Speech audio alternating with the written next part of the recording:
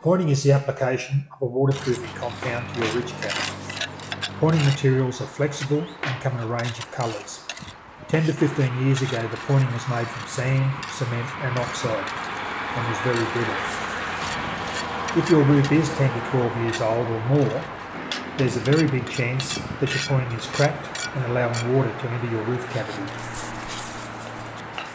Following high pressure water cleaning to remove dirt and mould from your ridge caps, they are ready to be repointed, provided of course that there is no further damage and a need for rebedding.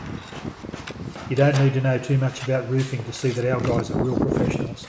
I just love their work and you will too.